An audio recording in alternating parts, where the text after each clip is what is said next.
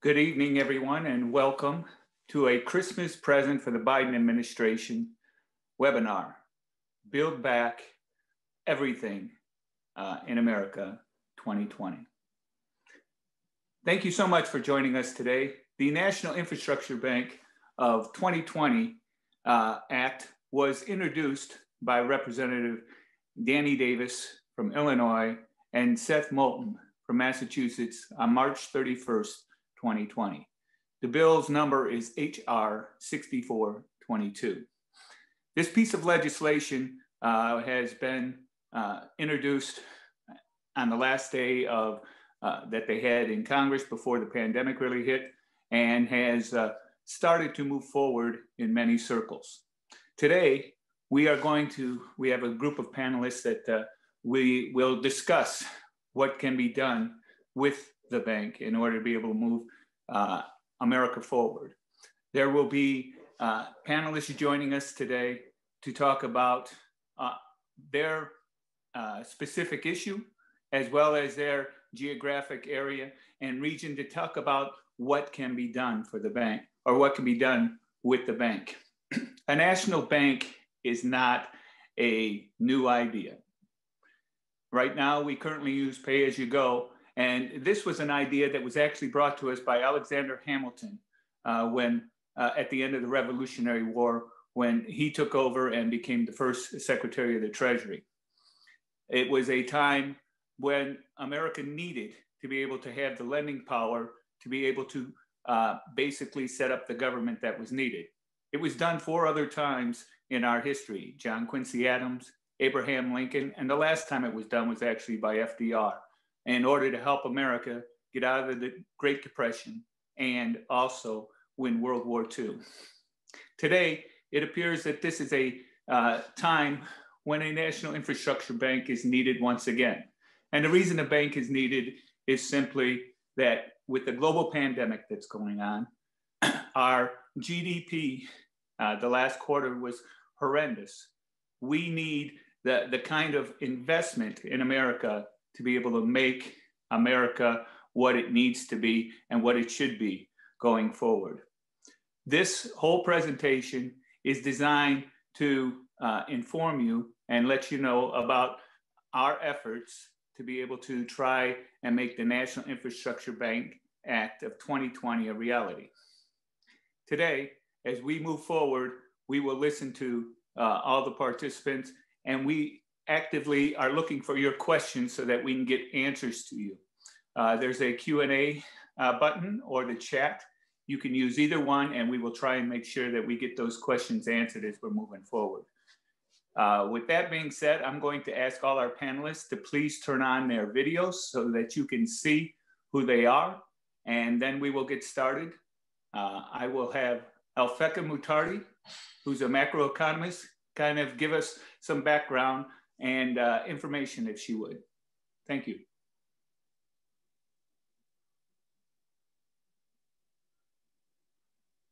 Greetings, everyone. It's very great to be with you this evening to talk about our Christmas list for incoming President Joe Biden.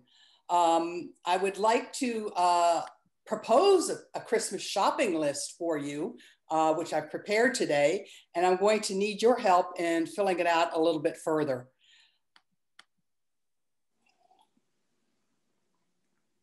So as Bob has told you, our previous speaker, we have an introduced bill, which is currently to be able to lend a total of $4 trillion for infrastructure all across the United States. But in our next incoming Congress, we'll need to reintroduce the bill, and we're going to propose to the writers that on account of an increase in estimated needs for water infrastructure just by itself, we really need to increase the size of this bank to $5 trillion. Those will be our spending needs over the next 10 years, and that will cover all infrastructure in the United States for which existing funding does not exist. So we'll be closing fully this funding gap for infrastructure. So I have gone shopping and I've prepared a list so far of projects that we might cover in the first year. And the intention here with this list is to include projects that are shovel ready, ready to go. They're long-standing infrastructure projects for which the funding has not come along, but the engineering studies have been done. The land is acquired or already owned from the past, and the project specifications meet regulatory requirements. In addition, we want projects that will hire a lot of workers to get started right away, because of course we're in the middle of a very severe economic recession and downturn. So hiring folks as soon as possible, even if they're unskilled workers, will be really important to get people into great paying jobs, and then to provide them with training as time goes along so that they can advance to more skilled positions. And we also want to hire, push forward projects that are in high spending areas. So out of this 5 trillion, for example, we plan on filling the financing gap identified by the American Society of Civil Engineers of 1 trillion just for roads, bridges, and that kind of surface transportation. Another 1.1 trillion for water infrastructure. And then we have down below, I'll show you some high-speed rail projects as well. And we want to provide, so we want to be in those high spending areas, and then we want to provide full broadband access everywhere, which Erica White is going to talk to you about in just a little bit. So I've got a shopping list for Christmas time started here. And what I've indicated, I took some of these items off of the 2017 list of suggestions for President Trump that came from Republicans for projects that were ready to go. And also, in addition, that were done by the Obama administration and the Treasury Department on projects that have already had their cost benefit analyses and those kind of things done.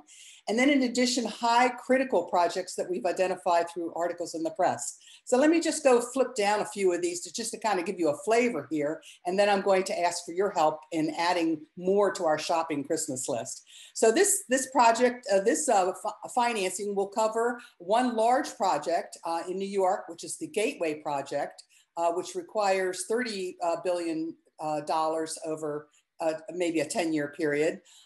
It'll be all the aspects of the Gateway Project. In addition, we also really have a huge crisis going on with the New York Metropolitan Transportation Authority, which is really financially under the gun and has a backlog of maintenance projects that it needs to do. So that we're going to put in another 12 million there to do short-term financial aid for that entity. Then some other road projects, bridges. This includes the Brent Spence Bridge, which we talked about in our last webinar, that caught on fire a few weeks ago and is now temporarily closed. It'll include things like the Red Purple line, subway lines in Chicago, and some other road projects. Then moving on to water, we want to replace quickly all the lead that have identified in metropolitan areas in their water projects. Here's just one example of severe water problem in the city of Chicago that will require $10 billion to refix the lines in 360,000 homes going from the street to the homes. That's a high priority project to do to get that lead out of the water. And there's many other metropolitan cities with lead problems in their water. Last week we had a webinar with some water folks who know a lot about stormwater systems that need to be repaired. And they have a list in 22 states of stormwater projects that could be repaired with $1 million worth of funding. In addition to that, we have some dams and levee projects that are identified, some airport projects. We have a nationwide proposal from Amtrak for $25 billion that'll be needed to extend a whole lot of rail lines all across the United States. And that will include an extension of a line from New York to Scranton, Pennsylvania, is just one example in that mix there. We have a PPP project in Maryland that fell through with bad management and financing. That's the purple line that will really alleviate traffic congestion from Baltimore to Washington. And so our bank can take over that project as well.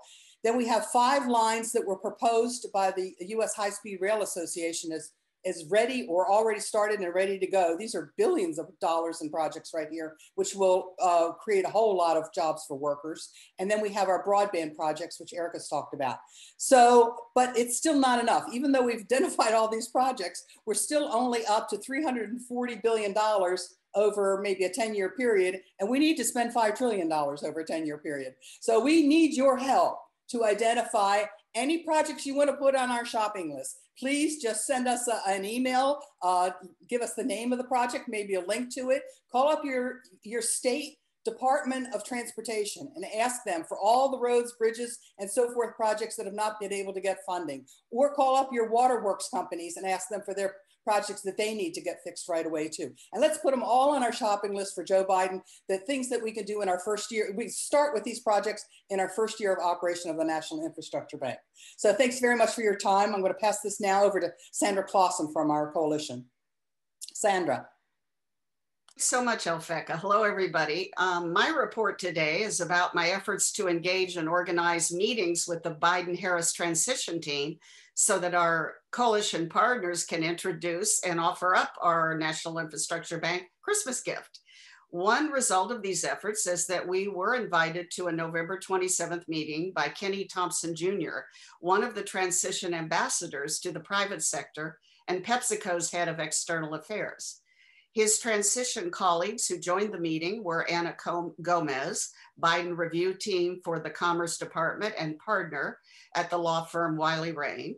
Also attending from the transition was Catherine DeWitt, volunteer for the Commerce Department review team and manager of the Broadband Research Initiative at the Pew Charitable Trust.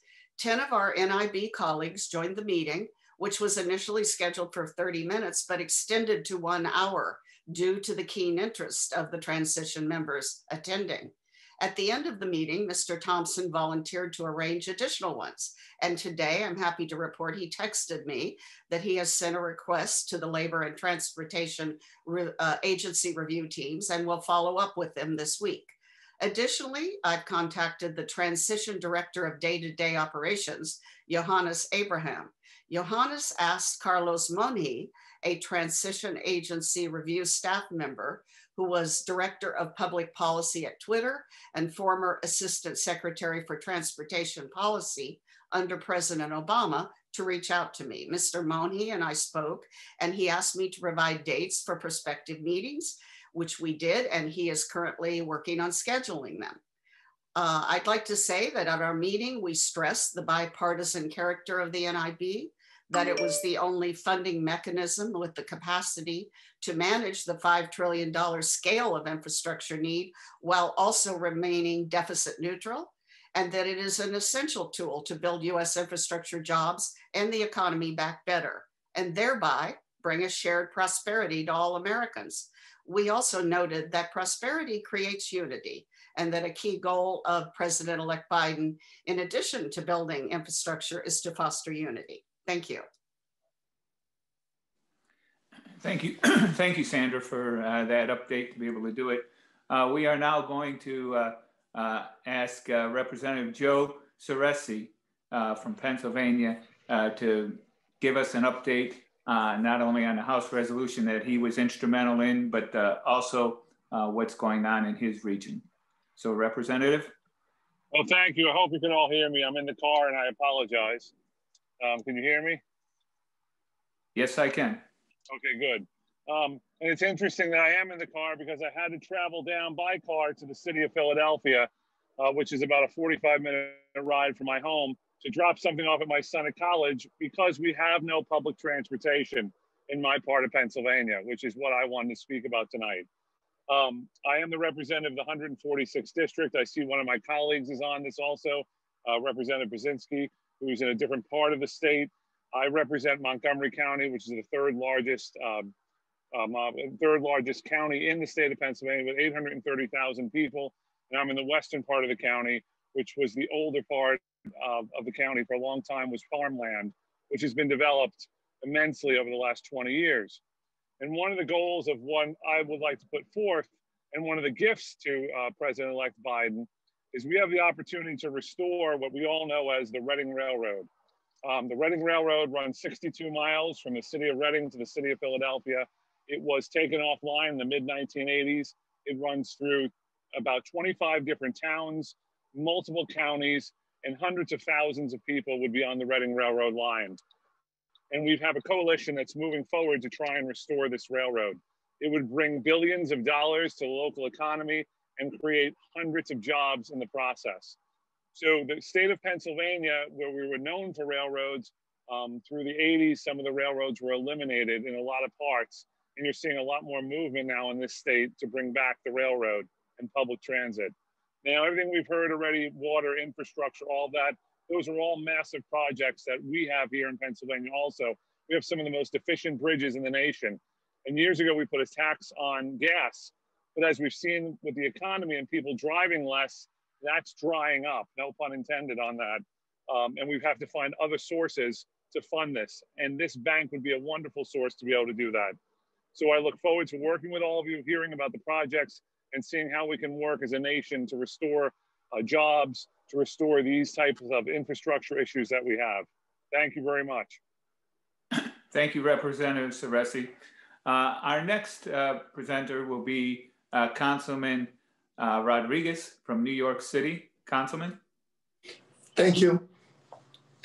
I think that this is like one of those big projects and initiatives that I hope that we will be able to continue adding more voices in a bipartisan effort to be sure that we leave this infrastructure bank as a legacy for the future generation.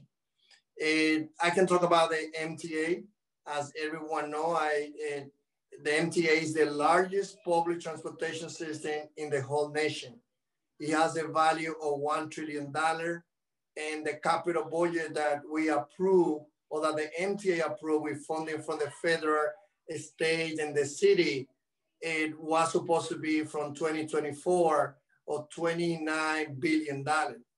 However, what we have seen now is that the MTA from March to today has seen a reduction of the ridership that went down from 7 million people every day to 300,000.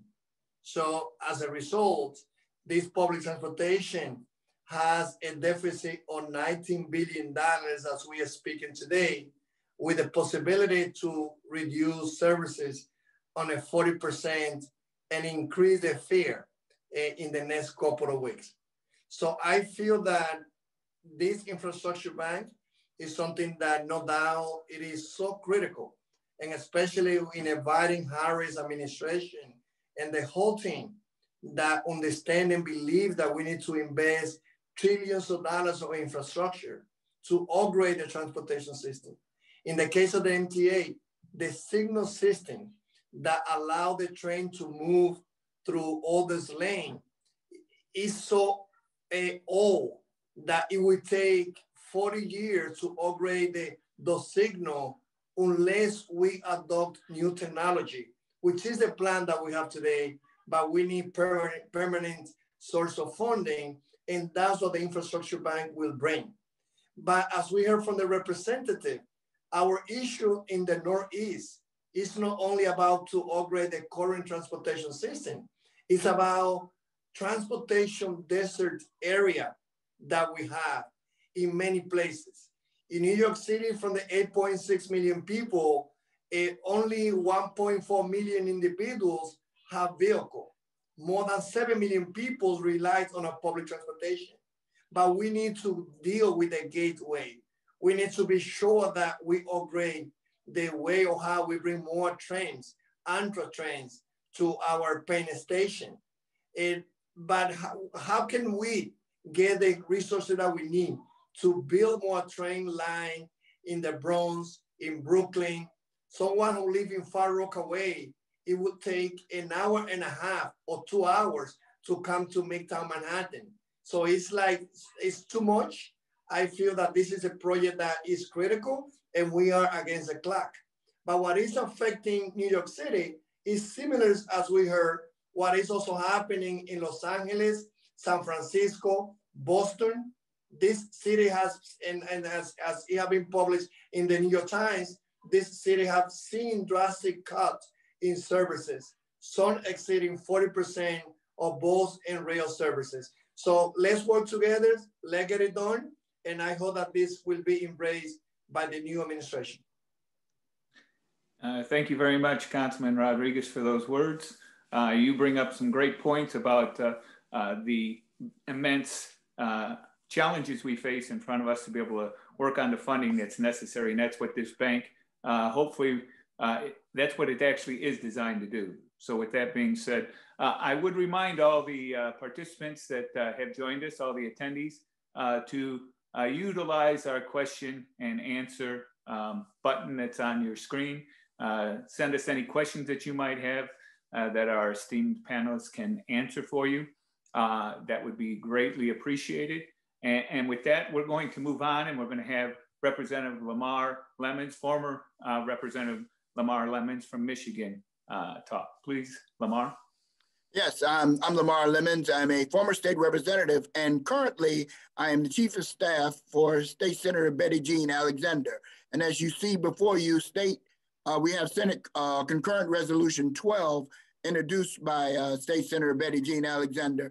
It was before we were able to get a bill number in Congress of House Resolution 6422, which Congressman Danny Davis is the sponsor of. And we were also most recently proud to have one of our Congress people, Debbie Dingell, join as a co-sponsor of the legislation. We've been working with a myriad of the local communities to have the resolution adopted by their local municipalities. Dearborn Heights, we're working on one for the city of Detroit, the county of Wayne. We've had it adopted by Highland Park and the city of Redford, and et cetera. We all have specific needs for our municipalities.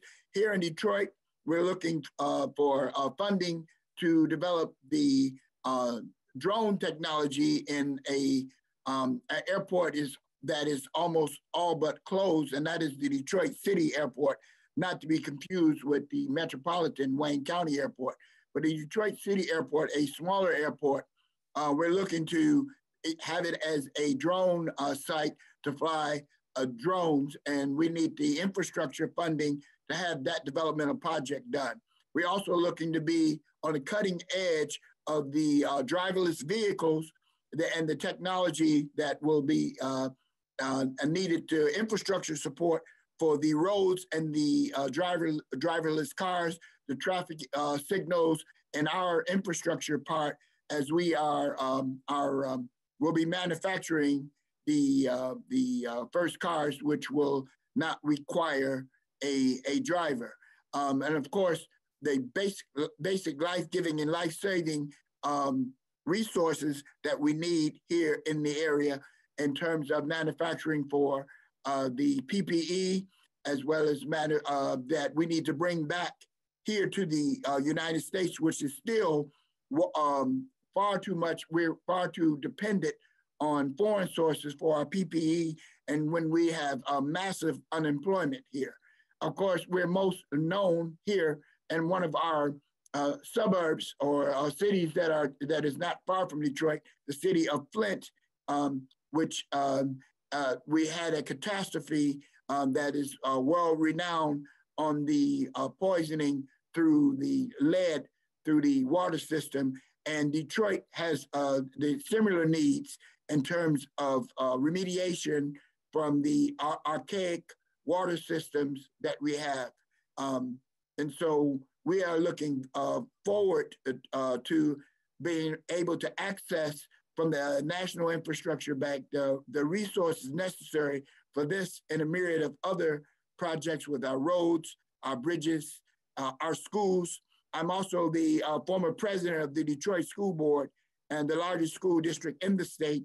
And it too, we have 100-year-old school buildings which are obsolete and need to be retrofitted for or completely demolished and rebuilt so that our children can get a 21st century education in 21st century school buildings.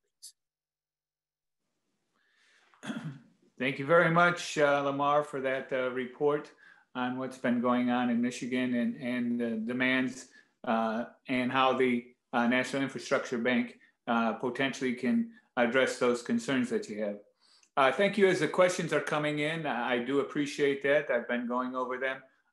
We will answer them kind of as they come in. But with that being said, I still want to make sure that every one of our panelists gets an opportunity to be able to talk and give a short presentation introduction on what's going on in their region. So with that being said, I'm going to ask Representative Lisa Sebecki from Ohio, if you'd please unmute yourself and take it away. Thank you, and it's my pleasure to be here this evening. Like Bob said, I'm Representative Lisa Sebecki, and I represent the 45th House District in the state of Ohio, and my district actually is in the Toledo area. If you're familiar with our area, it's really the 475 expressway up to the border to Michigan.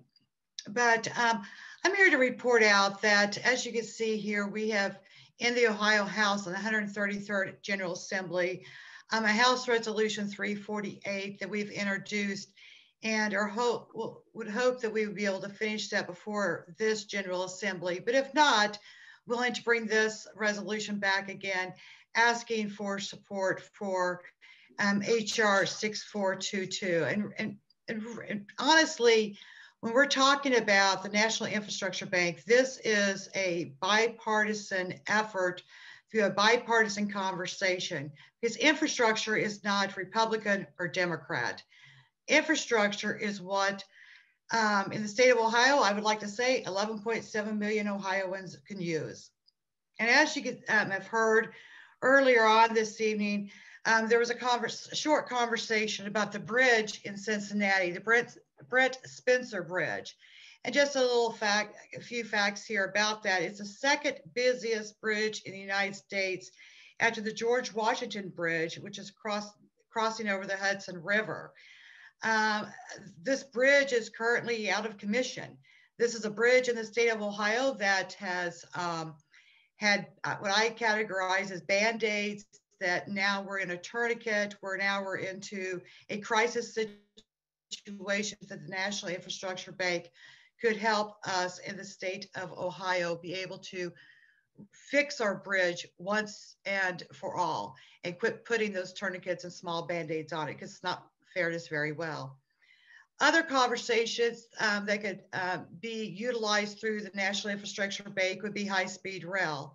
We've had conversations through the state of Ohio of connecting, say, for example, from Chicago to Toledo to Cleveland to Pennsylvania, and across, have high-speed rail, what we used to call the T up here. But the other part of that T, and I think it's probably because it's a T because it's really in the Toledo area, which would be most appropriate.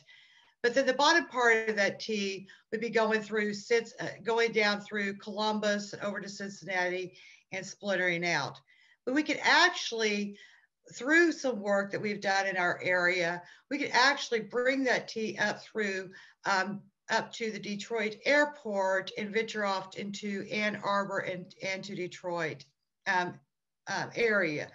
What this could do is this allows students from, say, the state of Ohio to be able to go to that college up north, or those students up there that up northern state, as we say over here in Ohio, to be able to have their students be able to come to school here in Ohio.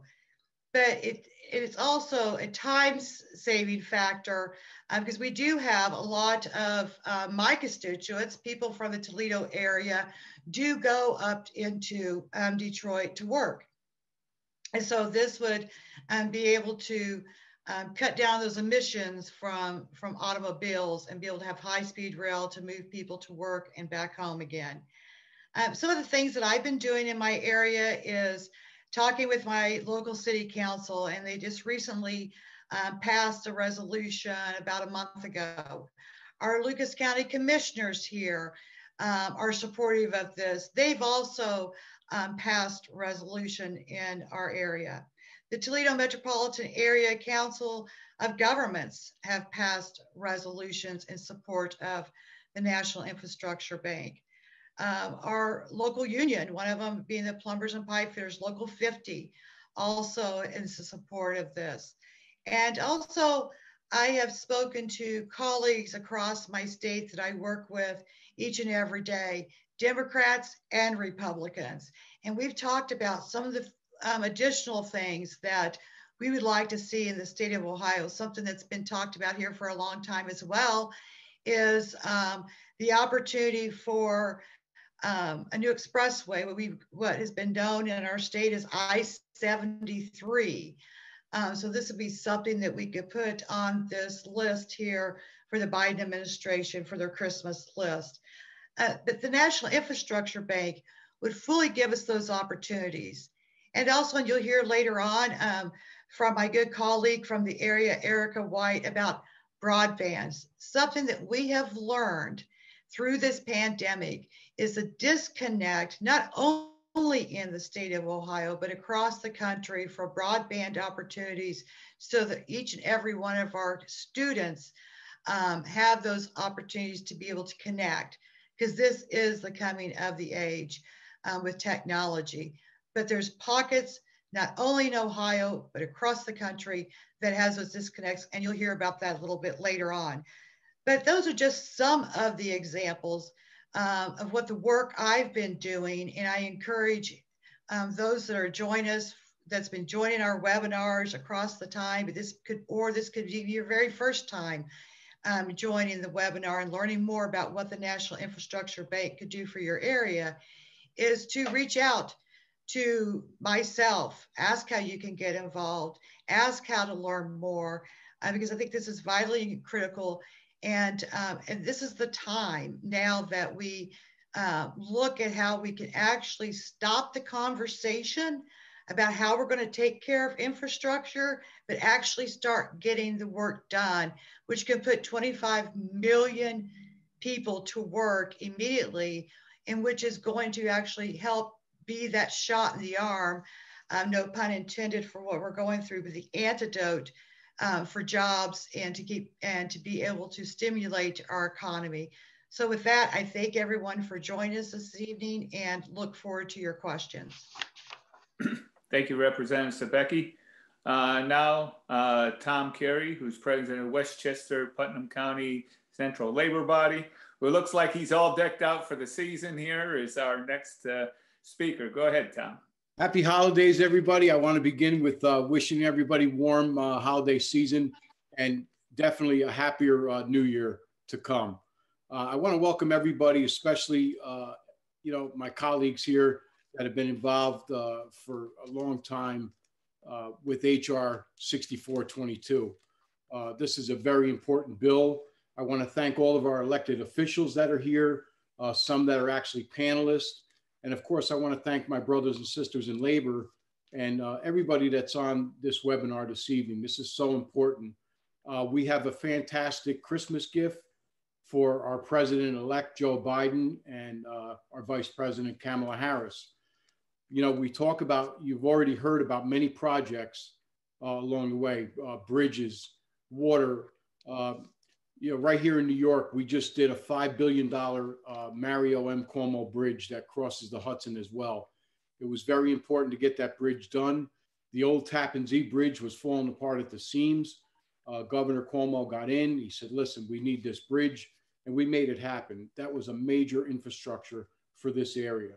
One of the other major infrastructures that is going on currently is our Catskill Aqueduct. Many people wonder where the water comes from in New York City. It actually starts up north about 125 miles, and it's gravity fed slowly down through the counties into New York City. There is some reservoirs, there's pumping stations, but many of these systems are well over 100 years old. So there's currently some ongoing work trying to repair some of these systems. We talk about hospitals, we talk about educational facilities, we talk about wastewater facilities, water treatment, as I just mentioned. high-speed rail and high-speed internet, which you're going to hear about. And let's also talk about our biotech industry, especially now with the COVID-19 pandemic. Right near me, right here in Westchester County, we have Regeneron, which you heard the current president talking about. Regeneron is coming up with a vaccine for COVID-19. So it's very imperative that our biotech industry gets the necessary money to continue its operations. Our nanotech, our computer chip manufacturers. It's very imperative that we keep up, with everything going on today. This bill, I think, would really be a positive. We need it more now than ever to get this bill passed. There's so much at stake, and all I could say is it's needed now. I don't want to take up much time because we're going to continue talks about all of our major infrastructure needs.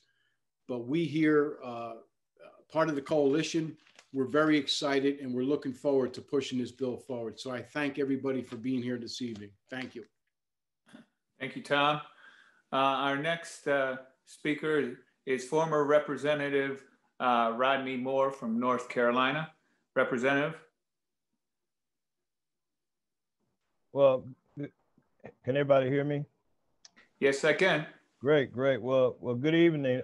First of all, I just want to thank Stewart and the rest of you guys for letting me share a few thoughts about what's going on with the infrastructure needs here in North Carolina. I'll start off with a little known fact that maybe some of you do know, that North Carolina is the second largest highway system in the country behind Texas. And so when you have roads and bridges and things of that nature, you have some challenges. And so we have some challenges in North Carolina. Just want to kind of talk about a few of them. One of the things that we have very deficient and obsolete bridges in our state that could really be a catastrophe if one of those bridges would fall or something would happen on a mass scale. I know there was a bridge recently that fell in another state. Prayerfully, there was not a lot of human cost with that, but it was catastrophic economically. And so we believe that this particular bill and this particular action, this particular bank will help with some of our infrastructure needs here in North Carolina, as far as bridges and roads that are obsolete. And we also have affordable housing crisis. I live here in Charlotte, North Carolina, and there is a serious affordable housing crisis because what's happened because of COVID, because of job losses and other things, that cities have popped up around the city of Charlotte, and it's just it's a real crisis. It's a humanitarian crisis, and so 6422 could kind of help us infuse some cash into our much needed, try to get this affordable housing stock up so that we could kind of get those people out of those tents and into some safe housing where they could start to rebuild their lives. We also, in the Southeast, it could really help with our high-speed rail aspirations from, the rail from Atlanta to Charlotte, to Raleigh, to Richmond, to DC. It would really bring much needed economic development here and would just be so much better as far as we move people around in the Southeast region. We've been growing. The Southeast region is one of the biggest areas in the country.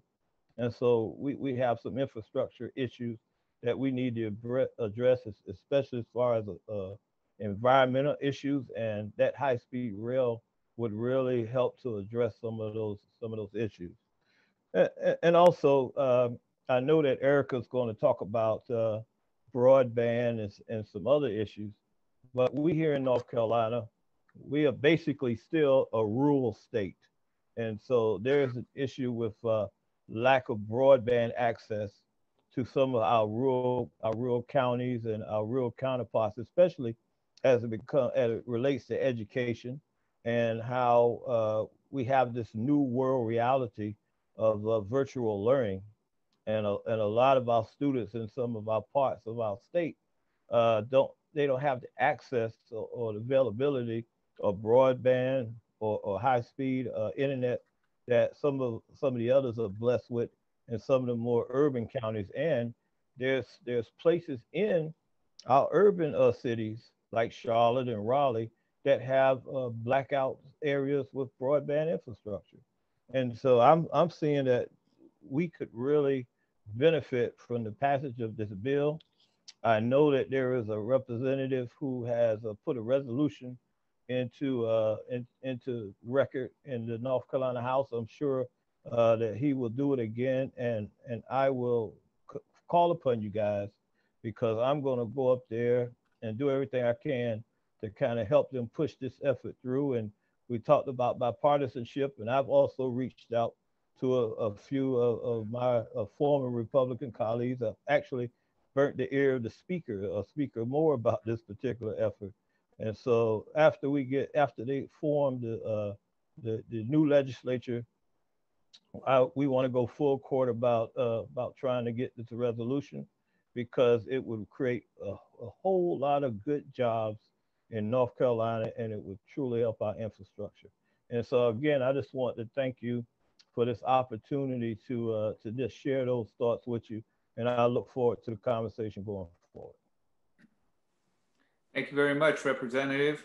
Our next speaker is President of CWA Local 4319, Erica White. Erica?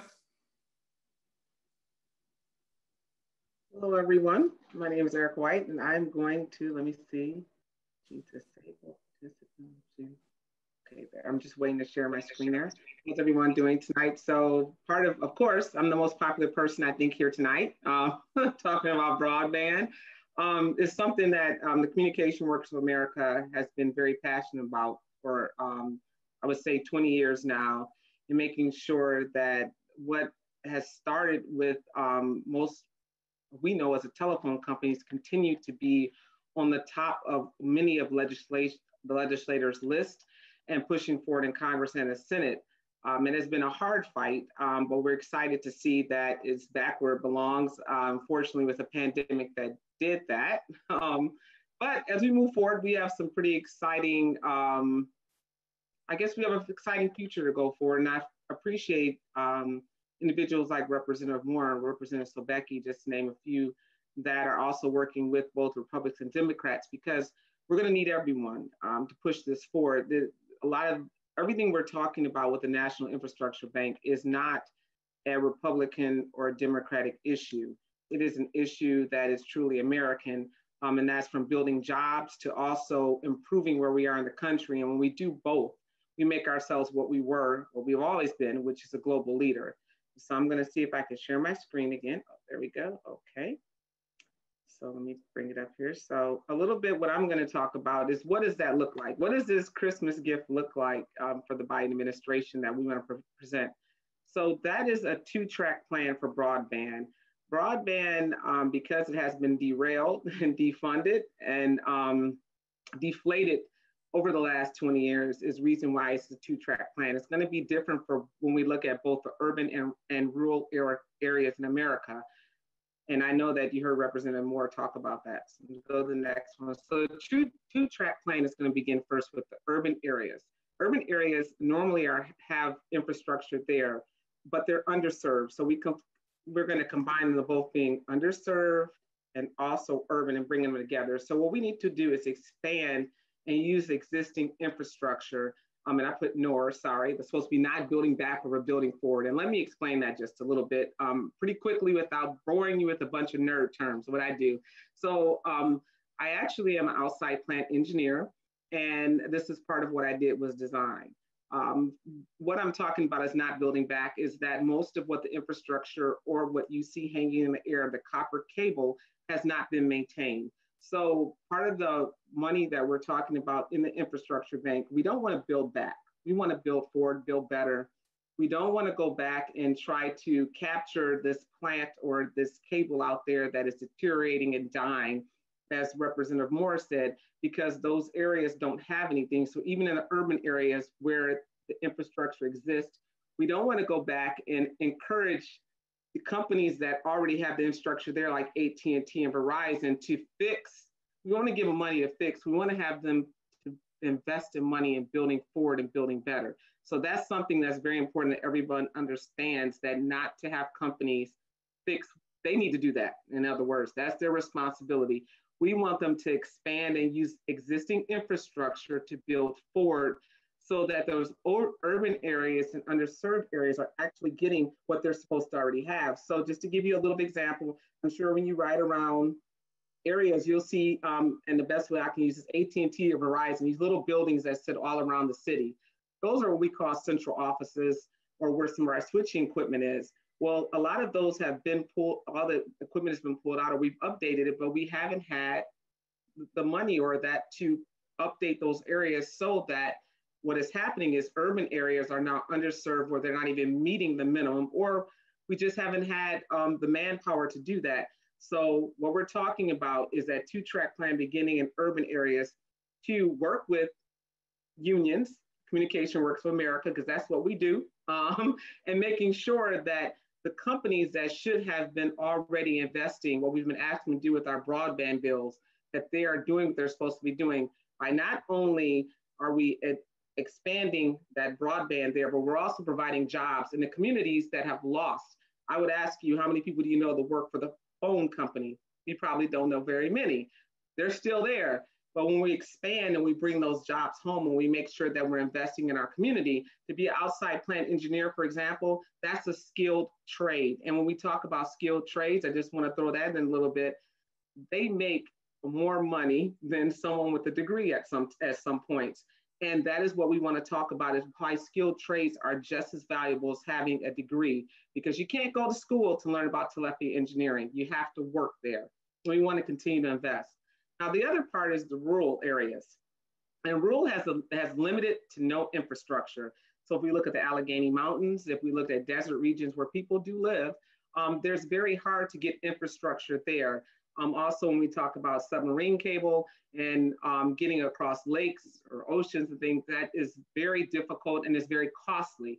So when we're talking about even building out to rural areas, we will build to, I would call the end of a square, and this is the best thing I use. I don't know if you can see this book. We're going to go about, I'm not going to show here, but maybe your house is to the end of my screen. We're calling it the last 30,000 feet. We're not going to get to you, because first of all, it requires a lot of repeaters. The signal can only go so far. There's a lot of issues when we're even to building out to people in rural areas. So that's why we have to use a mix of broadband, and that's going to include using copper and fiber and satellite, because we've got to figure out, even if we get it there, how can we keep the signal high enough that it's going to be usable? So that's really nice that we got a line out to your house. Doesn't it still have to work? So that's where we're going to have to work a lot at figuring out, when we're looking at different geographic areas, what works in those areas, so that we're not just building something there that still doesn't work. Let me go to the next thing.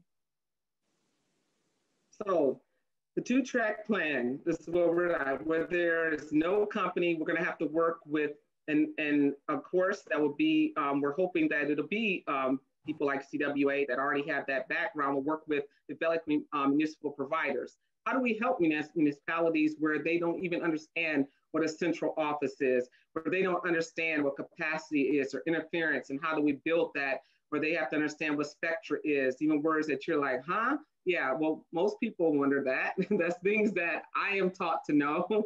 I actually, as a skilled trade person, that I understand very well. But we've got to make sure people understand it. Just because we say we want broadband, we build broadband, it requires a little bit of math, a little science, a little more than that, okay? And if there's existing municipality authority, we want to make sure, I move my thing over there, we use the outermost office. Remember, I showed you the book going to the end. We've got to build that out. What does that look like?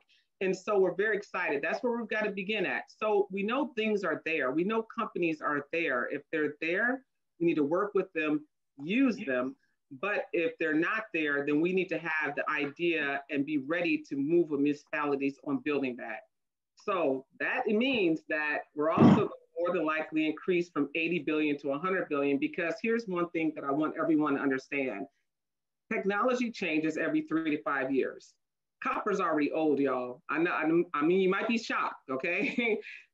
I mean, and then fiber is old too. So copper is really old and fiber is now old too. We don't know, think about this, what the technology may be the next 3 to 5 years from now. So we have to also build that into our broadband plan, because think about that. We build something now and think about it being 3 to 5 years out and it's outdated. So we have to be very cognizant as we're building broadband that we're not all excited and we're building something that doesn't have the capacity for growth. And so I'm very excited about that. We do want to make sure that we keep in mind it has to be a 2-track system that serves both the urban underserved areas and the rural undeveloped areas. And I thank you for your time. Thank you, Erica. Our next speaker is Jack Hanna, who's from Portland, Oregon, with ties to Pennsylvania. So Jack, it's up to you. Oh, thank you very much, Bob. Good evening, everyone, and thank you for joining us tonight. I'm going to provide a political perspective to this issue with regard to a national infrastructure bank. What is the current situation politically? I think it's fair to describe, and most of you will agree, it's political gridlock. And given the elections that occurred last month, despite our having a change in a pending change with regard to the White House, the House is going to be less than, will be only a single-digit margin between the number of Democrats and Republicans that serve there. The situation in the Senate, exactly the same, regardless of what happens in Georgia next month. There's going to be 1 or 2 votes that's the difference between one party's control and the other. Now, what is the current situation economically? We now have 7% unemployment, and that's really not an accurate reflection of what those numbers are, because more and more people are dropping out of the workforce and thereby not being reflected in that number. We have 3.3 million, many of them not coming back. The statistics are assuming that up to 40% of those employees that have lost their job are going to be long-term, permanently unemployed. We have 1.1 million local and state government employees having lost their jobs, and more to come once the budgets that are shrinking as a result of the slowed economic circumstances that we have facing their budget balancing obligations in many states. We have a housing and eviction crisis that's going to hit by the end of January, the consequences of which we're still trying to grasp and understand the severity of. We have a hunger and food crisis whereby 1 in 6 households with children didn't have enough food last week to eat. We have an entertainment industry, our hotels, restaurants, and airlines that will partially recover, but only a percentage of what they were before. Just witness Disney last week laying off 32,000 employees. Given these 2 circumstances, what may be done that's feasible politically and substantive policy-wise to turn this ship around? And our country. Just 3 days ago, the Wall Street Journal writer Gerald Sieb asked the same question. Is there any issue we can turn to with the hope of being us working together on a common task? His answer was, quote, 1 word: infrastructure. Infrastructure development is something that has been talked about for many years, especially since 2018 elections, when the House became under the control of the Democrats and the Senate still retained by the Republicans. What a common effort by both parties means is that a national infrastructure bank that is approved and created by our government will, first of all, create no new national debt and thereby avoids concerns about our increased budget deficits that are a challenge as far as our government is concerned. Its economic impact will improve our communities and states and locales across the board by providing living wages and jobs that are needed as far as economic efficiencies are concerned, broadband, high-speed rail, roads, bridges, water and sewage projects, all of which have been described earlier. And in addition, other speakers will be talking about after me. And these kind of economic developments and projects are something that will resonate with the public. They know, and we know, that these are necessary tasks that we must accomplish in order to improve our communities, not only through employment, but also economic efficiency. The infrastructure projects can be equally spread over both red states and blue states with legislation that properly addresses those concerns. It can be shaped in a way that equally provides benefits and improvements to our urban areas and our rural ones. We just need the political will and the vision by our public officials, both Democrats and Republicans, to accomplish this task. The program for the National Infrastructure Bank may be constructed in a way that benefits all people and the public at large, where everybody gets a piece of the pie. Thank you.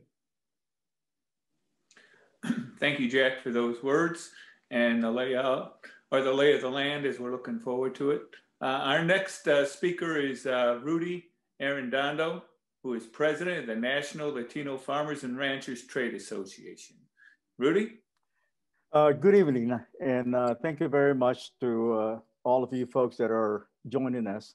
My work is mostly in rural communities, although we do have some farmers markets in which our farmers are able to sell their products. I'm also part of the National Infrastructure Bank Coalition. And the first time, I think that we are the first NGO to endorse this concept.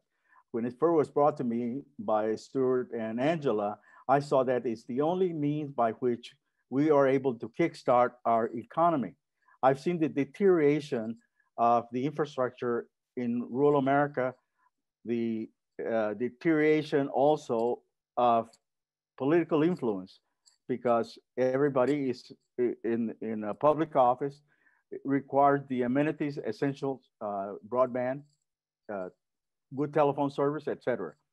So we are concerned with the deterioration of the bridges, roads. Our family has 7 small family farms in Northwestern Ohio, in the Fulton, Henry, Williams counties in Northwest Ohio. And we also have, work with folks in Michigan.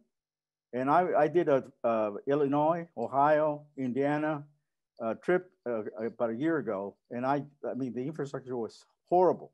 I mean, the interstates, it was potholes, et cetera, which was incredible for me. I hadn't been there for a while. But the other thing that we're concerned about is the fact that you have closure of rural hospitals. You have the clinics that are oversubscribed. and not enough resources to operate and provide the essential, health care that is needed by our rural communities.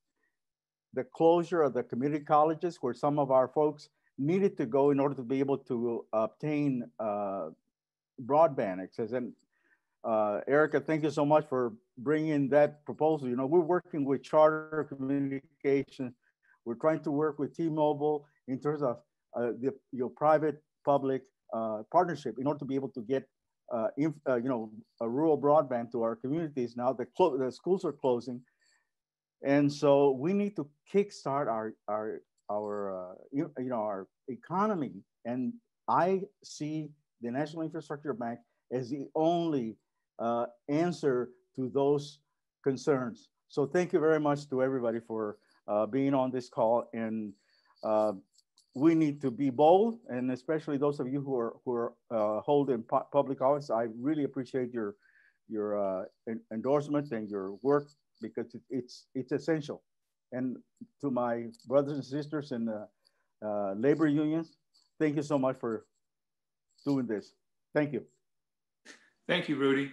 Our final presenter today is Stan Forzek. Once again, I want to remind you to please keep your questions coming. We're ready to start answering them here as soon as Stan gets done. In fact, Stan's probably going to take one or two of them after he makes his initial presentation. So Stan, you're up. Thanks. I appreciate that, Bob. I have a couple things to say, and I have to say thank you to Jack for elaborating on everything that he envisions or has seen throughout the last several months and where he sees things going. I think that was an excellent dissertation. Thank you so much, Jack. One of the things that I wanted to speak about was very simply the fact that we all know that the National Infrastructure Bank is poised to eliminate the appropriations process that everyone goes through, because there is no money and we're really not getting anything done. So in essence, it's taking the place of that appropriations process and being able to finance and fund all of the projects throughout the United States. And Alfecca did a great job of pointing out those projects which are shovel ready, but we need more, and we're going to get those things. But one thing I wanted to say is the fact that the bank isn't just a bank. The bank is more than just financing different projects for infrastructure. The bank has an entirely different section to it, all right? And I know some people have questions on this. There's also an advising engineering section that would be a part of the bank, so that projects could be integrated, so that those individuals or those municipalities that don't have engineering folks on board or need an advising consultant to help them build a project that can be presented to the bank is going to have that engineering section within its confines, so that people will be able to ask for the money with a full-blown project that's integrated with other projects and actually complete a first-class overall project that could be an example for all the people within that area. I envision also a regulatory section, a different part of financing, whereby the bank can review all regulatory legislation that comes out that forces project managers to change their projects. And this particular section will also work with those regulatory bodies to make sure that there aren't too many regulations, that we don't get stymied as we move forward. I think that that's one process that has hindered infrastructure development throughout the last 10, 15, 20 years, where there are too many regulations. So the bank's going to have that particular section. The bank is also going to act as a clearinghouse for all possible state, interstate, and national projects.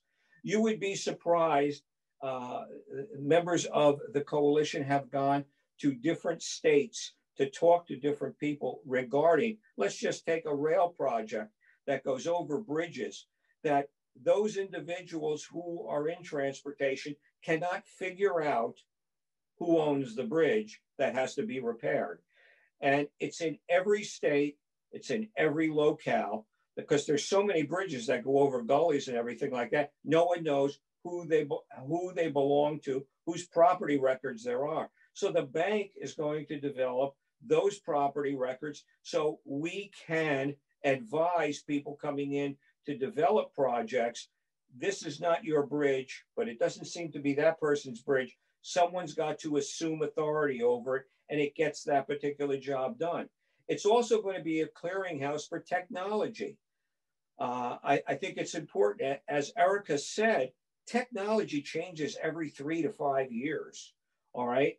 I happen to be watching a video that Placer put out for a track laying system for putting in rail systems that completely changes the idea of what we started in Amtrak 30 years ago. And now you could lay track at 1.25 miles in a work day and only use 4 people. And I think that type of technology has to be recorded. It has to be researched, and we have to have a database to do everything like that.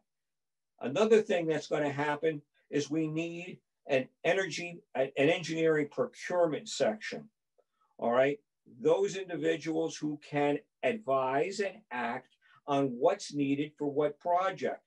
Erica says we need a different type of format to transfer the broadband back and forth. Other people will say, well, we should have piping when we put in our water distribution systems.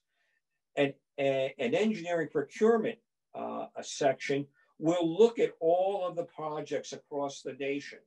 And we will see that there are economies of scale to go out and maybe get the broadband materials in Ohio, but get them for other states at the exact same time, because everything's going to be a mirror image, or in most cases is going to be. The same with piping, the same with stick rail for high-speed rail, the same with everything that's out there.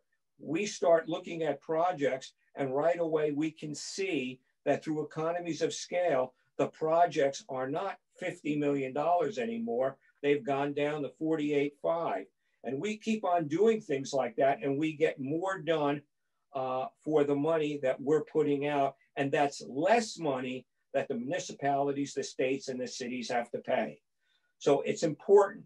And then the last thing that the bank, the other side of the bank, has to work on. We know that we're going to hire 25 million people to get these projects done. Well, at some particular point of time, 3 years, 5 years, 10 years, some of these projects are going to be finished. And you're going to be sitting there, and you're going to have a lot of these project workers that are going to have to be retrained to actually perform the maintenance function on the projects that put in a new bridge or put in a new roadway. So you're going to need more maintenance people. So you're going to have to retool and retrain those people. So there will be an HR retraining section in those things, in the bank itself. So I want you to bear that in mind. Last point, several of us have made the issue of this is a bipartisan bill. It is not Democratic, it is not Republican, it is for the good of the nation. There is not a citizen in this country who will not benefit from a national infrastructure bank. Everybody will. Every generation that comes after us will. We're getting ready for the 22nd century, and we're going to start now. We're going to get this bill approved, and we're going to move forward, and we're going to take ourselves to the 22nd century. I'm tired of talking about we're living in a world with 18th century infrastructure. No, we got to get to the 22nd century. Thanks so much for everybody joining in. We're going to have some questions and answers, and I hope everybody will help Alfecca out by providing some more shovel-ready projects that we can get moving on and use as we debate HR 6422. Thank you so much for your time. Thank you, Stan.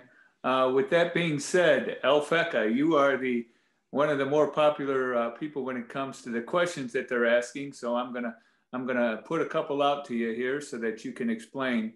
One of the questions is, what's the approximate number of jobs that the plan will create? And what's the estimated amount of money that will be paid back into the system by those employed on these jobs per year? For every $1 billion you spend on infrastructure, you create approximately 15,000 jobs or something like that. We have kind of these ratios, and we've actually put them on the table. Some are some kinds of work create more jobs than others. In particular, even though Stan gave an example of rail and a machine that lays down track, you have to come along with crews after that to do something with the stones and something with the other. Yeah, rail construction is quite labor intensive. So is putting in new water infrastructure, and so are anything to do with rail and roads are quite labor intensive. So all those kinds of jobs, which are very high on our list, will create millions and millions of jobs. What we do is we'll focus on getting a full list of all the projects we want to cover right away, and then we'll look at whether that's getting us enough to our jobs target to fill this economic void that we're in on account of the recession and put people back to work quickly. That's going to be the highest priority projects will be the ones that will create a lot of jobs, that's for sure. Then the second point is how much does this plow back into the economy? The overall effect is for every dollar you spend on infrastructure, you plow back into the economy $3 to $7 over the long run. That's both in direct economic implications from the construction and the manufacturing that inputs into the construction, and then the indirect effects on the economy as those workers re-spend their money and go out and buy hospitality services or any other kind of services or consumer goods that they desire to buy. So there's multipliers for all of that. And all of it is run through some models at the University of Maryland to show the different effects of transportation, investment in the electric grid, investment in water infrastructure. And you can see those economic effects on some reports from the American Society of Civil Engineers. If you Google ASCII failure to act series, you'll see the reports pop up, and they'll show you the economic effects that have been run through these economic models. Thank you, Alfecca. I'm going to ask a number of our politicians to comment on this question. How do we convince the states, the DOT, to take as one shovel-ready project or near-ready projects off the shelf and have them funding ready in anticipation of the NIB being established? Lisa, if you wouldn't mind talking about how do we get our Department of Transportations and that to start to take on these projects? And then I'm going to ask the same thing of you, Rep. Joe Ciresi. Go, Lisa. Well, really it's having the conversation with them about what those shovel-ready projects are and how we can go about getting them accomplished. So it's really it's relationships. And, that's something that I've been doing within the state of Ohio here locally or with my colleagues across the state, because this is where we have to have relationships on what those projects are in our areas and where those critical needs are. It's something that happened in the state of Ohio when I first came on as a legislator, my freshman legislator, finishing up my first term, was in our districts, our Ohio Department of Transportation folks gave us a report that reported what the conditions of our bridges and our streets, our highways were within our areas and what needed to be looked at for that infrastructure. And something that I was really shocked about is a bridge that I cross over every day was an F-rated bridge. So really in the state of F-rated means failing. It's a failing bridge and it's a critical need, needs to be taken care of. And on this report, it let us know how long it's been in this condition. And I talked a little bit earlier about we need to stop putting those, well, what we do here in the state of Ohio is we put little Band-Aids on, and now we're in those tourniquet crisis needs that they're almost past the tourniquet time frame.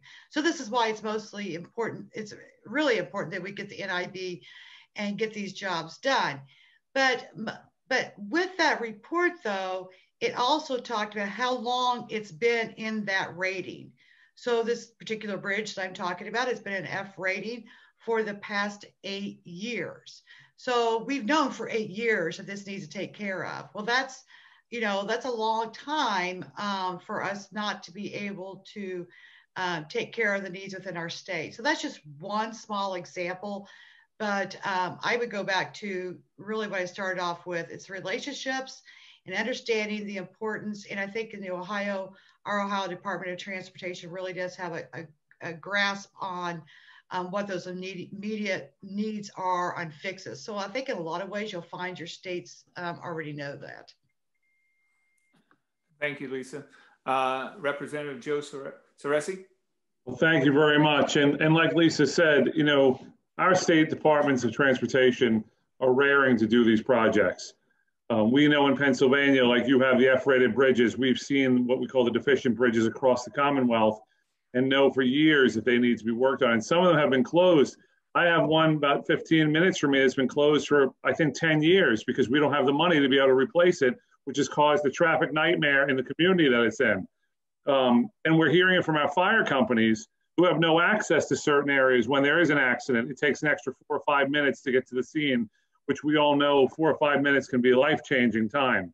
So I think if we're able to get this bank going, if we're able to get the money flowing to the states, our departments of transportation will be all over this.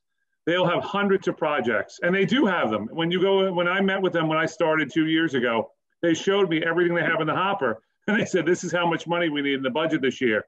And I have 2 colleagues who are on this call with us who are observing, Representative Daly and Representative Baczynski. And I'm sure they would agree with me that if we had the money, we would fund every one of these projects. Pennsylvania has some of the largest highway systems in the nation throughout the Commonwealth. And you don't realize it because some of it is in rural areas, but we're a very, very big state.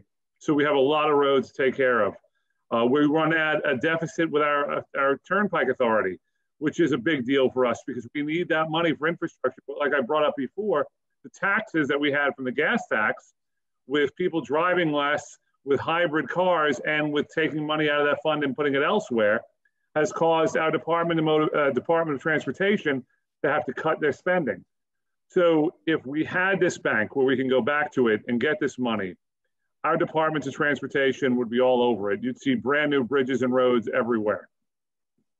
Thank you very much. Councilman Rodriguez, somebody on here asked, what is the Gateway Project? If you could kind of explain that a touch. And then also, if you wouldn't mind, they want to know if the bank goes, it's basically a lending institute and they give you the money, how are you going to pay? How is the city and how are the state going to pay back these dollars? So if you could try and take a stab at that, that'd be great.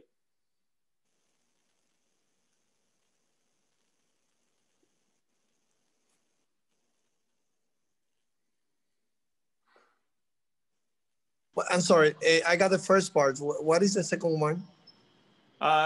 Basically, after you tell us what the Gateway Project is, how would the city be able to pay back the loans that they get from the National Infrastructure Bank?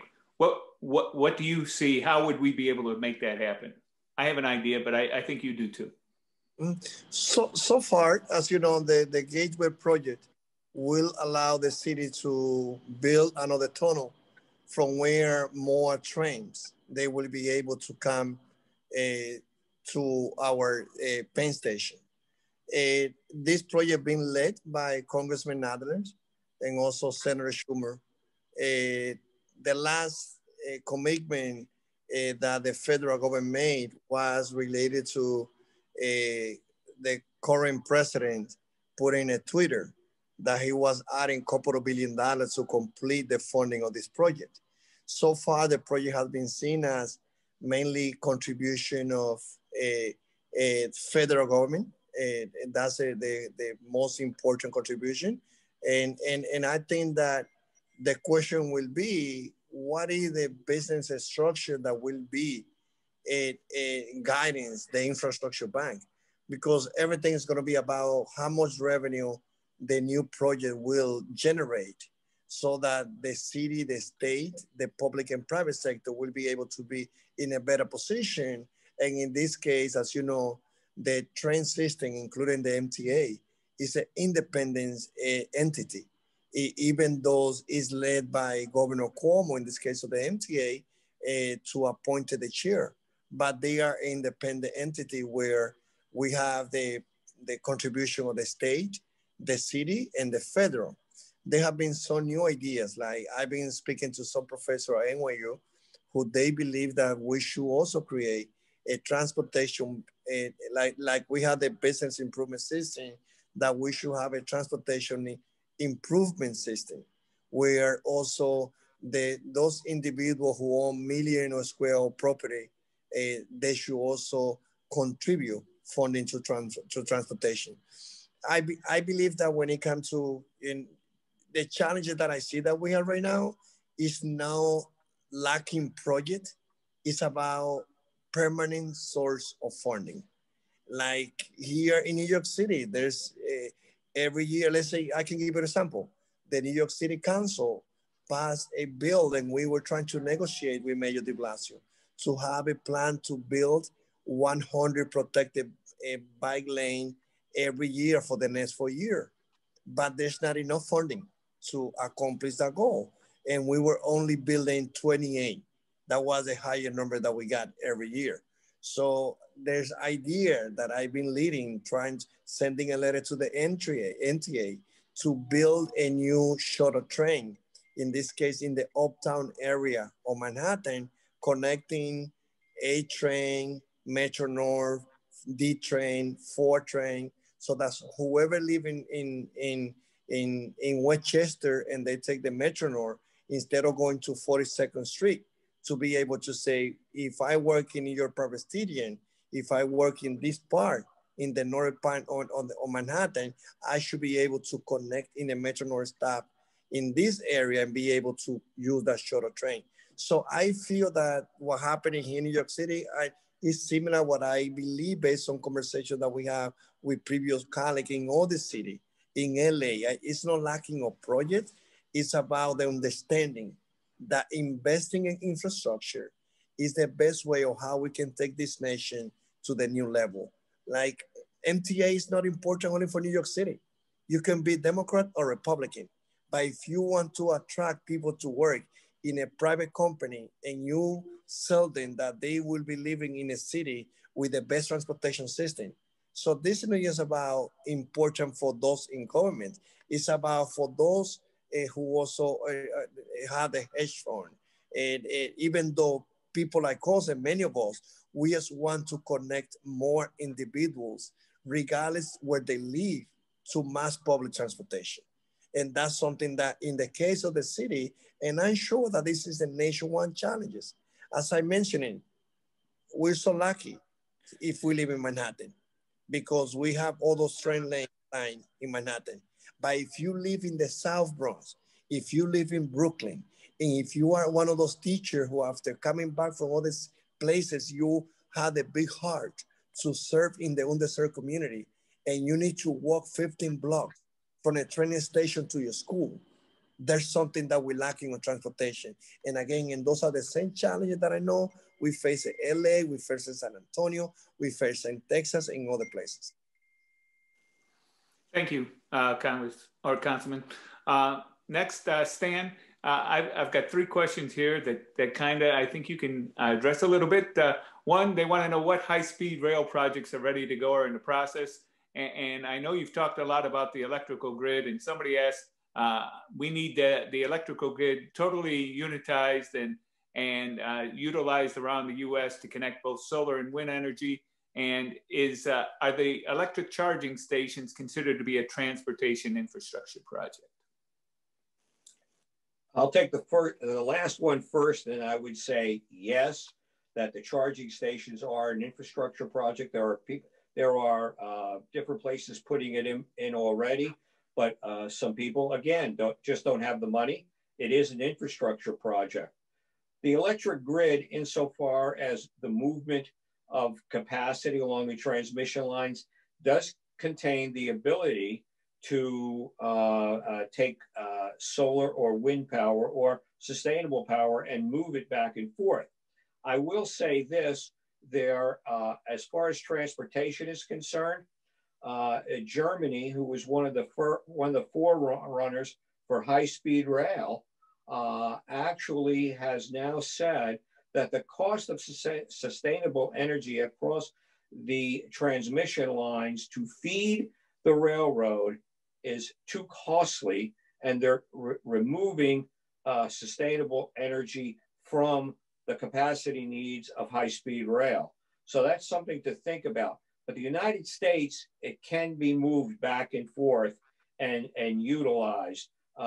You've got the one project off of the coast of New Jersey and Delaware that's going to feed into 3 points at the Jersey shore, and the substations are being put in now. I think Governor Murphy has signed on for all the interconnection agreements to be done, and the PJM is going to take that power and move it westward. So all of those things are being prepared and being worked on. And Bob, could you repeat the first question?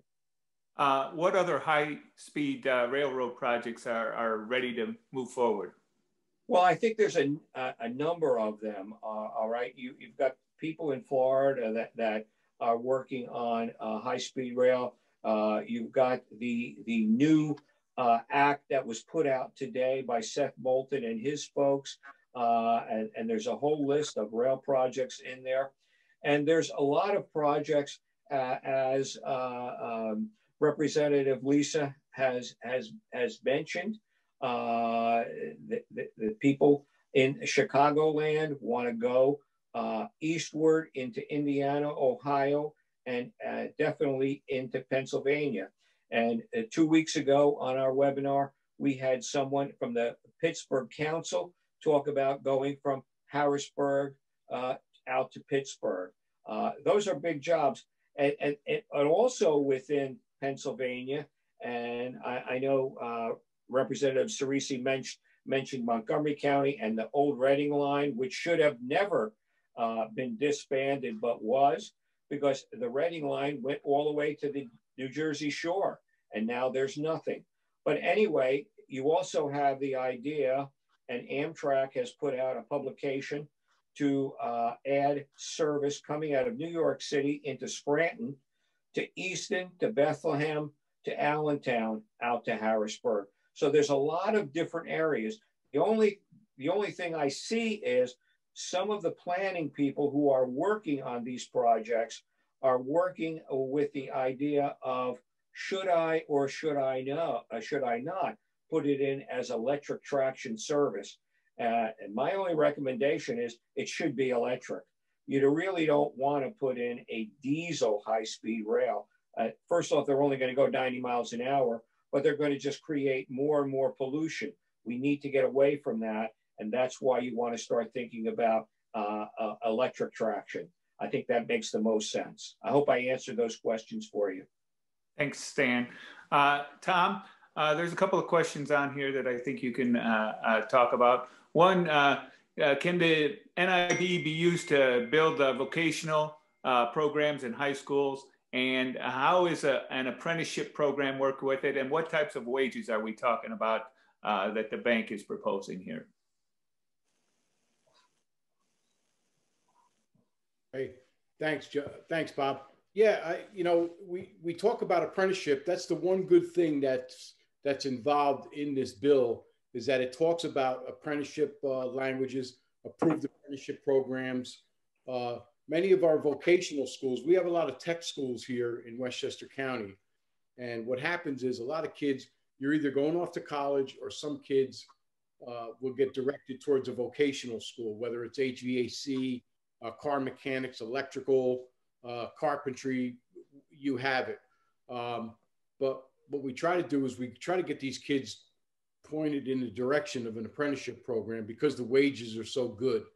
You know, a kid could start off right out of high school making $11 an hour and move up rather quickly through the apprenticeship program. I believe the NIB, that money would be there to help out any one of these apprenticeship programs, and most definitely, you know, help out the schools. You know, I talked about vocational facilities being built. You know, a lot of these old, the one that I went to in my area is an old building. It needs to be refurbished. You know, especially with the new technology coming out nowadays, a lot of these old vocational schools need to be, you know, from ground up, they need to be fixed. So I hope that answers the question, Bob. Thanks for that. Next, we're going to Rudy. I have several questions on here. They're talking about what can be done in reservation areas, Navajo reservations, or out in the Southwest, when we're talking about how could the bank be able to help the Indian Nation and also Southwest the United States?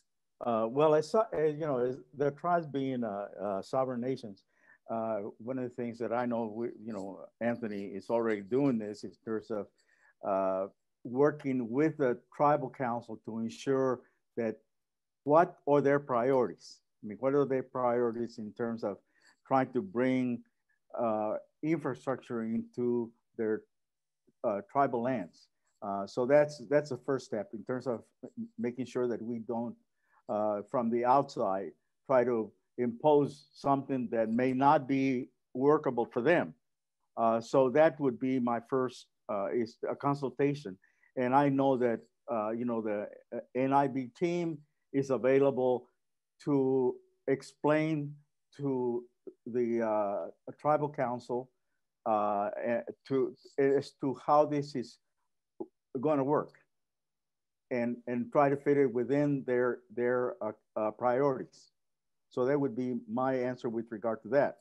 I know they have a tremendous need for certainly broadband, health services. I used to work with the community health center, so I used to work with the Indian Health Services.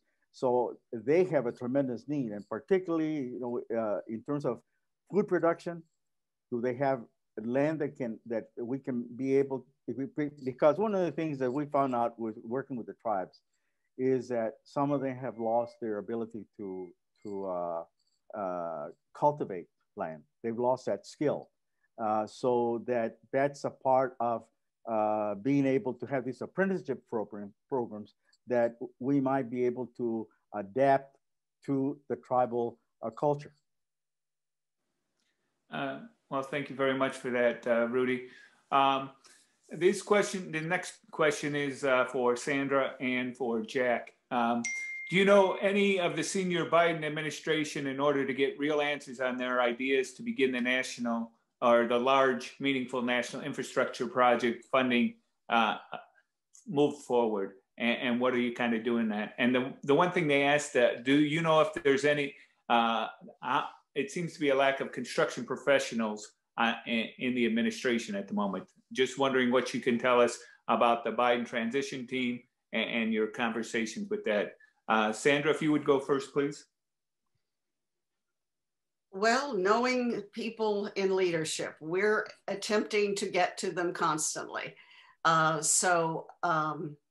I would say, I don't know how to answer the question. It's a continuous process.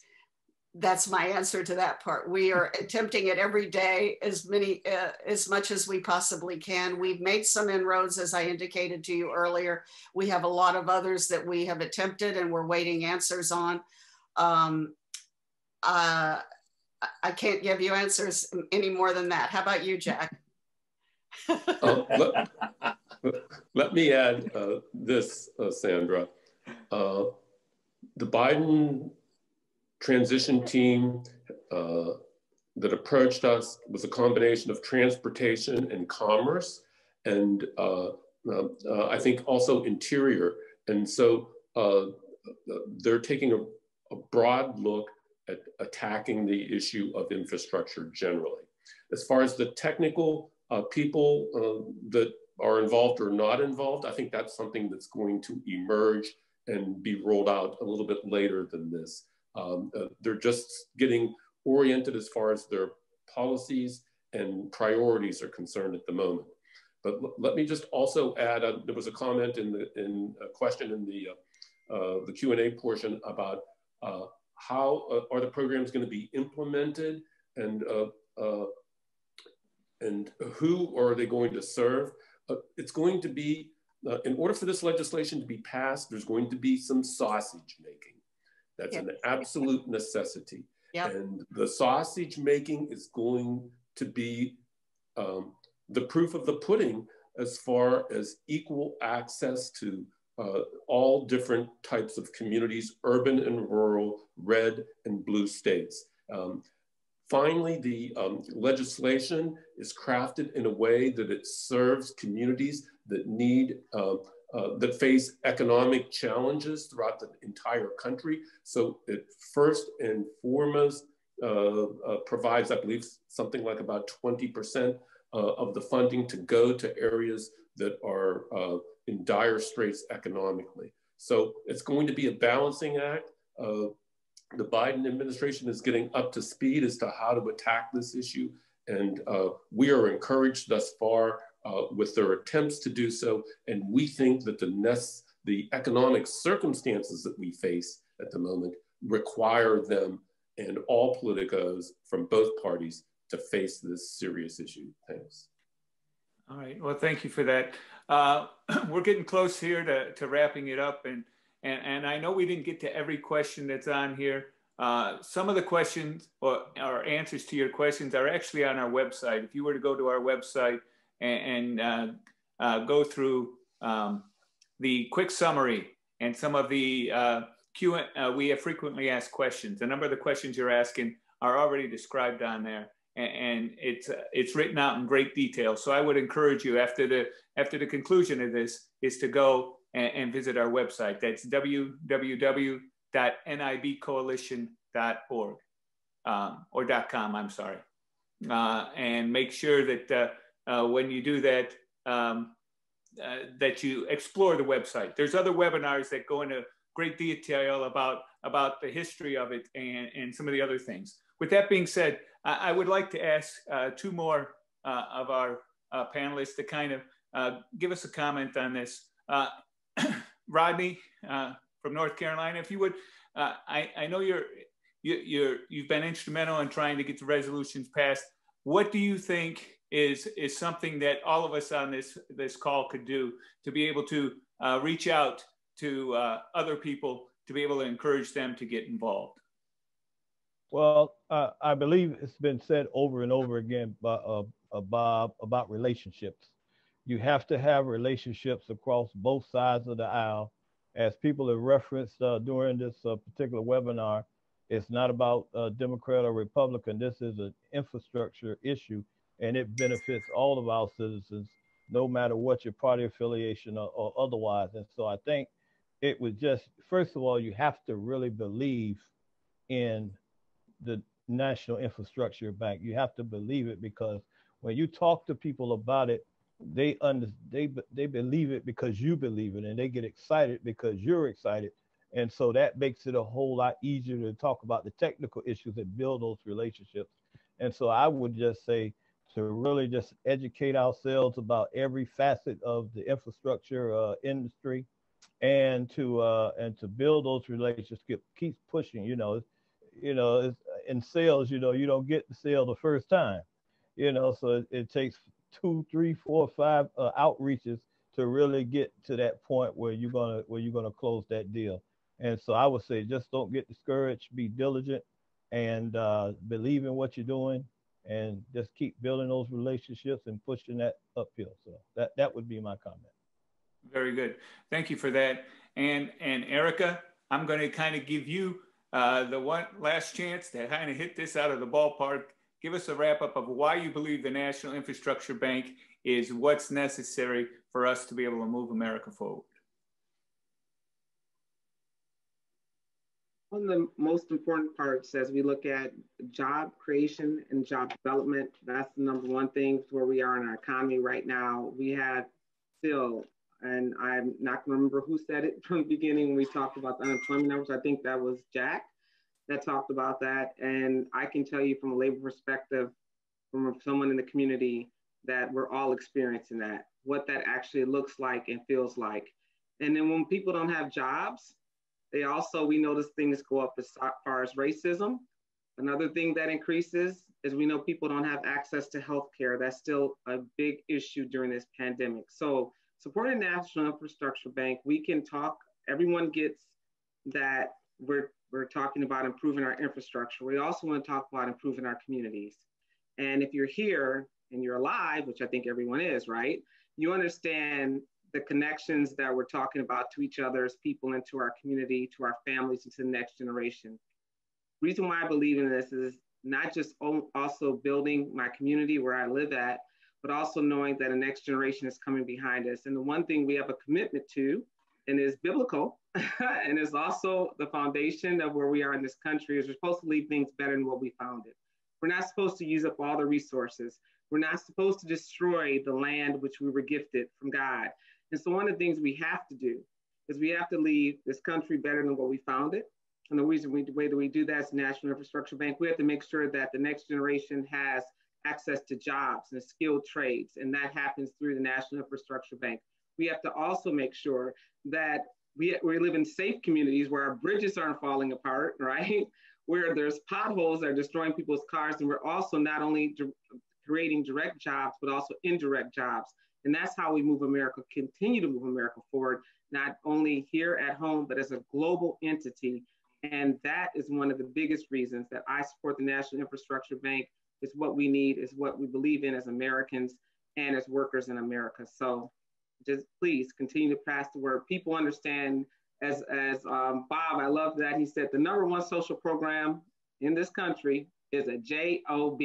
So we don't support it for anything. and remember that what's going on in Flint, if I can express anything, the city of Flint still has not solved their water crisis. So when we talk about what's going on, let's remember that we have a chance not just to build bridges and improve broadband, but to really change people's lives. Thank you. Well, thank you very much for that, Bob, Erica. Go ahead. I just wanted to ask Jack, your governor, Kate Brown, is the chair of the Western Governors Association. I was, they had their winter meeting today, and they had resolutions, but since I was busy with 3 Zoom calls today, I was unable to reach them. So, but if you can reach out to her and find out whether, because this is something they've been complaining about, not having sufficient resources to deal with fire suppression as the wildfires, and not only in California and in Northwest, in the northern New Mexico, where some of my stackmen have experienced that. So if you wouldn't mind reaching out to find out if they would be interested in having one of these sessions, appreciate it. Rudy, I shall absolutely do so. Thank you. And once again, I'd like to thank everybody for the panelists that were here that did a fantastic job. I know I'd like all of you to continue to talk a little longer, but sooner or later we have to, all good things must come to an end to be able to do that. Again, thank you for that. To all the attendees, please make sure you visit our website, www.nibcoalition.com. We also have a Facebook page to be able to do that. I want to tell you all happy holidays as we head into this. Our next webinar will be sometime in the beginning of January, where we'll be talking about the Biden administration's first 100 days and how the NIB can work with that. So keep that in mind. Everyone stay safe. And I'm going to tell you right now, the best thing you can do is to reach out to the people you know up and down your food chain to be able to talk to them about the importance of this bank. If you know somebody on the Biden transition team, or you know somebody who has connections to that, your personal outreach can make a huge difference. At the end of the day, we have to build the parade so that the leaders can run to the front to be able to take us across the finish line. And that's what all of our jobs are. Every little step counts.